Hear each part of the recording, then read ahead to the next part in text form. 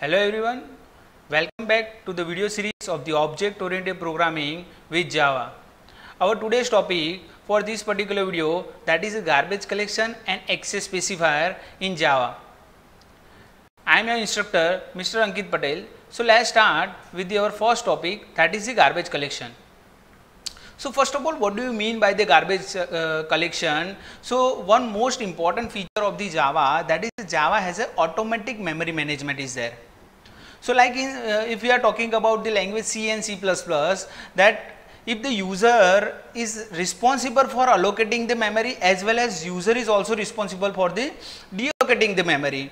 But whereas in Java, the user is only just allocating the memory while forget about the deallocation in the Java. So Java has a automatic memory management. So what happened in the memory management? So first of all, Java will check if there is any unused object, unused variable in our program that we have not used till the end of the program. At the same time, it will collect that variable, collect that object and place it in a garbage collection. So what it means, when you run that particular code, the memory for that unused variable and object is not allocated. So this will improve the memory. Now in C and C++, suppose if you are declaring an array of 50 and you are using just 5 variables, the rest of the 45 variables are wastage of the memory, and these memory are allocated, but we are not deallocating that memory. So for allocation and deallocation, we require a malloc and calloc function in C, C++, but in Java we are not using that type of concept. So the memory allocation, deallocation is automatically. So user no need to worry about what about the deallocation when we are creating the variable, when we are creating the extra variable in our program. So Java has the most powerful feature, that is Java has a automatic memory management. But in the garbage collection, suppose if you are talk about the C++, there is a two topic is there, constructor as well as destructor.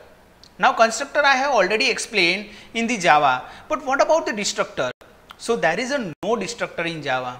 So one important question asked in the our examination, that is there any destructor type feature available in the Java? So yes, the answer is yes. The feature is available, but we are not using a destructor, we are using the one method that is called as an finalize method. So that is our topic for the this session in a garbage collection, because garbage collection, as I have already told what it means. It just collect the unused variable and object in garbage collection, and at the runtime the memory for that particular variable and object is not allocated. So now if we are talking about the destructor, so in Java there is a no destructor. So the finalize method comes into the picture. Now the finalize method in Java is a very special method like the main method in Java. So why it is required and what is used? So finalize method call before the garbage collection collector of the object. Means garbage collection, what it will do? It will just collect all the variables that are unused. But what I want to do, I want to just use that particular object single time. After the use of that particular object or variable, I want to deallocate that object or variable. So at the same time, garbage collector not comes into the picture, because garbage collector is C. If you are use that particular variable or object, it will not collect and store in a garbage collector. But suppose if you are using the topic like finalize method, so it will execute or it will perform or it will use that object in a single time. After the completion of the finalize method, the object that you are using in the finalize method will automatically remove. So that is the advantage, and this is a similar feature like destructor. Destructor is working same as a, whereas the finalize method is working. So again the question is same. Is there any feature available like destructor in Java? The answer is yes, this feature is available with the use of the finalize method. So now what is the requirement of the finalize method and what it means? So sometime an object will need to perform some action when it is destroyed. So as I told you, we want to perform we want to use the object a single time. At the same time you can use this finalize method. So for example, if an object is holding some resources and such a file operation handling is there, then you make sure that these resources are free before an object is destroyed. To handle these types of situation, Java provide a mechanism called as an finalize method, or this is called as an finalization.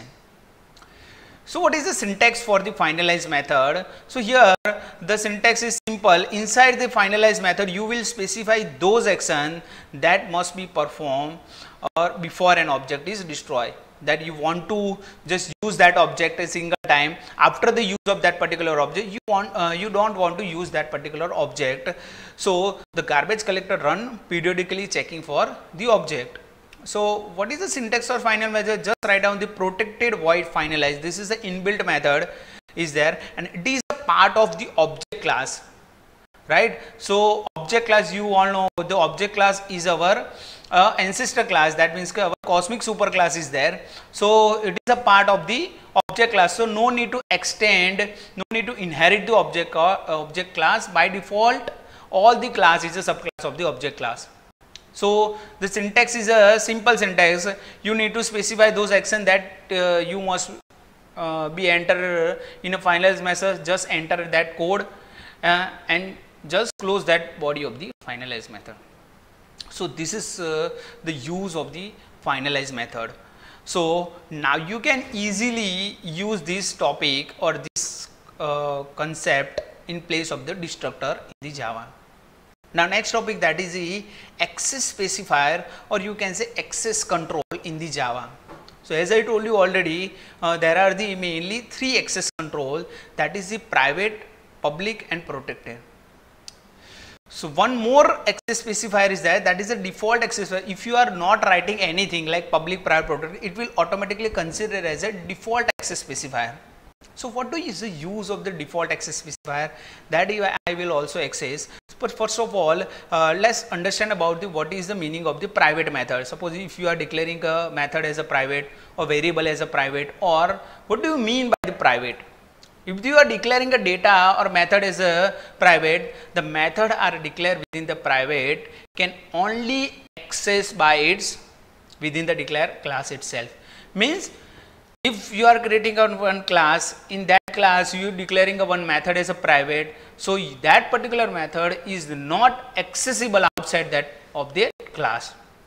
So private access modifier is the most restrictive access level. Means that data is not accessible outside of the class. Even you are creating the object of that class, using object you want to access, but that data is not accessible. So private is a more restrictive access level. Now next one, that is a protected method, that is some lower privilege or some lower restrictive compared to private. So protected means what? So here method which is declared as a protected in a subclass can be accessed only by the method which are declared as a protected in a superclass can be accessed only by the subclass in the other packages. Means if you are talking about the same packages, so there is no difference between protected and public. But if you want to access the class or the data of the class outside of the package, then this is only possible if that particular class is a subclass of the another package. So suppose here the two packages is there, package A and package B is there, and you want to access the data of package A to B.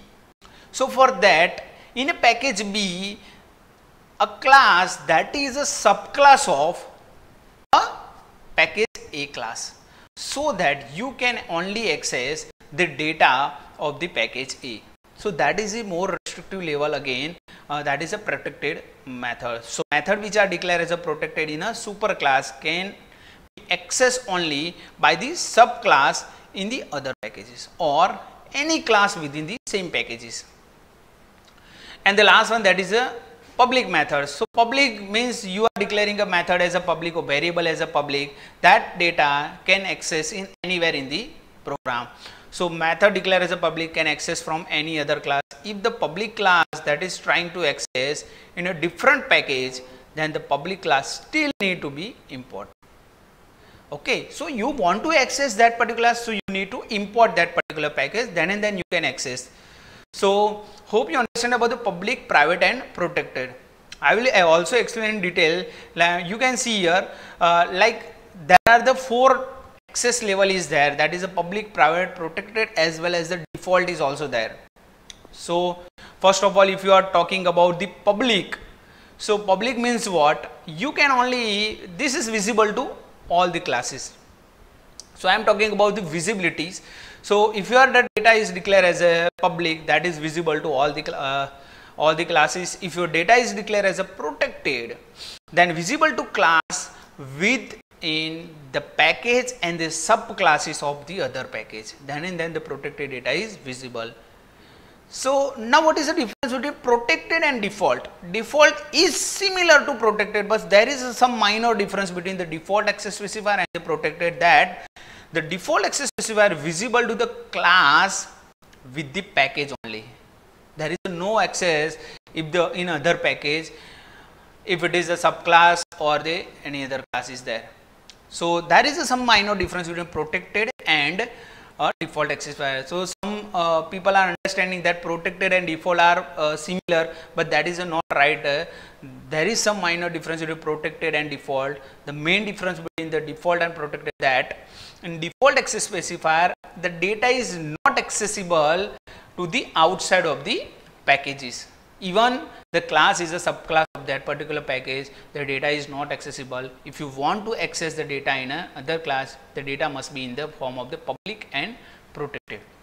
And the last one, that is a private, as I told you, the visible within a class only, and it is not accessible outside the class. Suppose if you want to access the private data of the class outside of that particular class, it is not possible. So again I will explain this access control with the some question is there, like suppose the same class is there, and what is the situation where the default, private, protected, public data is accessible or not? The answer is in the form of the yes and no. You can see over here. So here the if you are talking about the same class, the default data is accessible, private is also accessible, protected as well as public, all are accessible if you are talking about the same class. Now same package but subclass is there. So for that default is always accessible. Same package, if you are talking about the same package, default is accessible, but private data, as I told you, it is not accessible outside of the class. So that is not possible. But in case of the protected and public, you can access the data. Now same package, non subclass. For that particular cases, the default is accessible, private is not accessible, protected is accessible, and public is accessible. But different, if you are talking about the different, there is a no in a default. In a private it is not possible, but protected and public it is possible, because different package but subclass is there. But if you are talking about different class and non subclass, so the data is only accessible, that is in the public mode. So hope you understand what we are discussing this particular session, that is about the garbage collection as well as the different access control level in this particular program. So thank you very much. If you have any doubt, you can feel free to ask me. Thank you very much.